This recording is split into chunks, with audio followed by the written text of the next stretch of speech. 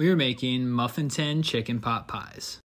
To a pan, add butter, onions, chicken broth, milk, flour, and then we're going to be stirring this until it is thick. We'll then be adding our vegetables, chicken, Excalibur's sweet basil and oregano, and Excalibur's 5 pepper blend. Mix this together and set aside.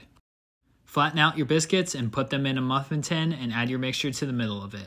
Fold over the extra biscuit dough and brush with egg wash, and then we'll be seasoning with Excalibur's butter garlic. We'll put this into the oven at 350, and this is how it turned out. Thank you guys for watching. The recipe will be in the description along with the seasoning links.